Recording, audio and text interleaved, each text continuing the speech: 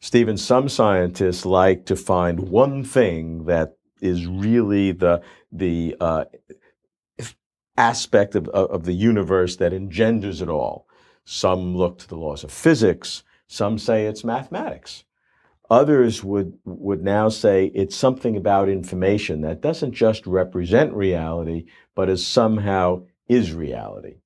How do you look at information in terms of what the cosmos is? Well, of course, information is kind of the most prominent thing of our times. I mean, we live in a time when you explain things in terms of computers. In past ages, clockwork was the thing of the times, and so things were explained in terms of clockwork. But I think actually there's something more fundamental going on. I mean, to me, what's important if one is going to do theoretical science is that there be some definite rules that govern what happens in the universe. Now, there's a question of what kinds of rules are they? What kinds of things, what kinds of elements, what kinds of primitives do you use to build up those rules? But the most important thing is that there are rules at all. And to me, computation is a convenient, broad way to capture a large class of rules. But the idea that these rules are running in computers as computer programs, that's really just a sort of a current feature. I mean, it's not something that's fundamental to what's going on. What's fundamental is that there are definite rules, and that those rules can generate what we see in nature. Now, you can ask the question, what's the relationship between those rules and the reality of nature? So, one of the things that's always interesting in doing natural science, one's interested in finding models of things. What is a model? It's something that, captures certain essential features of a system and idealizes other stuff away. Mm-hmm. So, you'll have a model of some particular thing and you'll say, I'm going to capture this particular feature. I'm going to ignore the fact that something else can happen. Okay?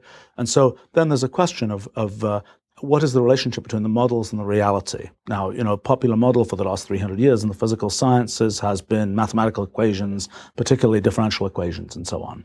And one might have the view, as some physicists particularly tend to think, because that's been their methodology for so many years, that really is reality, that reality is these differential equations. It's always kind of charming for me as I suppose the producer of the main thing in the world that solves differential equations for people as a piece of software, that I kind of imagine, that people think that inside the Earth there are lots of little Mathematica programs running that are solving the differential equations that determine the motion of the Earth.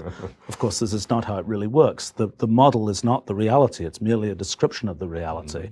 And in fact, when we talk about these simple rules that can be run in computers and so on, those again are descriptions of reality. What's always difficult about modeling is that somehow modeling is always a very controversial business, because when you have a model, somebody may say, this model is great. It captures exactly what I need to know about, and it idealizes away things I don't care about. This model, succeeds in telling me everything I need to know to build this engineering device or whatever else. And somebody else may say, no, your model is hopeless. It doesn't capture this particular feature that I was really most interested in. So in a sense, it's sort of a frustrating thing about modeling, that there's always this kind of this battle of whether you captured what you really needed to capture. There's sort of only one case, ultimately, where things are really grounded and where you don't have that issue, which is if you try to find a model, an ultimate model for physics. Because then, if there really is an ultimate single model of physics, then that model is not an idealization. That model just is a model for the universe. It is a description of everything that happens in the universe. And if we were to run that model long enough, that model would reproduce every detail of what happens in the universe, everything up to what we're saying to each other right now and so on. That model wouldn't be our universe. It would merely be a representation of our universe. And would it be one thing to understand is you might think, okay, if we have a model, then we've kind of cracked everything that will happen in the universe. We immediately know everything we need to know about the universe. Well, that's not really true, because even though we may have the fundamental rules, even though we may have the fundamental model, we still have to run that model to find out what consequences it has. And one of the things that I found is this thing I call computational irreducibility, which is something that kind of shows us that finding out the consequences of a model may require you to essentially go through as many steps as the model itself goes through. You may not be able to reduce the amount of computational work necessary to find out the consequences of this model. So you can, even though you may have the final ultimate model, and you may represent it in terms of, let's say, computation, it's still the case that to build up the actual reality, you need to kind of follow through in a sort of irreducible way what the model implies.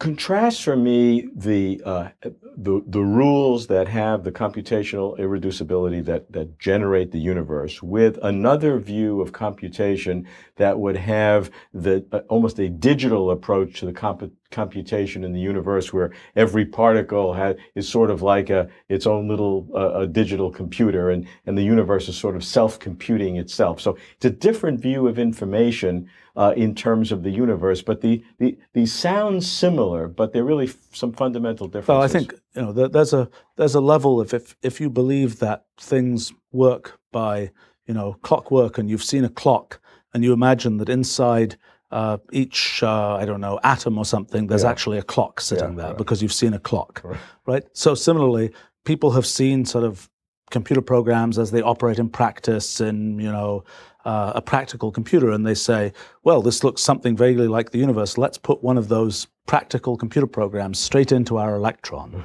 Okay, it might work. I think it's kind of naive, because I think that if there really is a simple model of the universe, we don't have sort of the luxury of taking these things that we already know about, that we're already familiar with. That if there really is a simple model for the universe, you have to kind of to compress things to the point where there can be that simple a model. It's sort of inevitable that you have to get underneath all the concepts that we now know. We won't have recognizable things that are like kind of the traditional digital computer gadgets that we're used to dealing with. And so I think that the kind of the way that I'm my own guess is that it's that if we're going to have I think there is an ultimate representation of the universe that is in terms of simple rules, but those rules, they're best thought about, they're best conceptualized in terms of computation, but it isn't the case that each electron is running an object-oriented program that interacts with this other thing. It's something where it is a critical metaphor. Without that metaphor, I mean, I sometimes wonder in terms of the science that I've tried to develop and so on, could this have been developed at another time in history?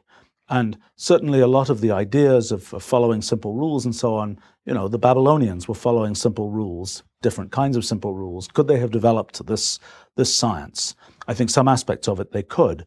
But one thing that's really missing is that to really make progress with this, you have to have a kind of intuition that comes from our widespread exposure to computation. And it's only been in very recent years that there's kind of we've absorbed enough of kind of the general intuition of computation, whether it's an idea like, programs that you write may have bugs. There may be, it may be difficult to foresee what a program will do. Or, you can take something which seems like a digital representation of things and, create something that looks like a perfect image that's just like what we see.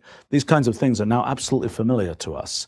But in the past, they would have seemed things that we wouldn't even guess would be possible. So I think that the idea that, computation is a kind of a conceptual framework that is sort of critical, I think, to making progress in understanding how the universe works. But we shouldn't imagine that the actual way the universe works is by the operation of sort of recognizable programs kind of running in each little particle of the universe.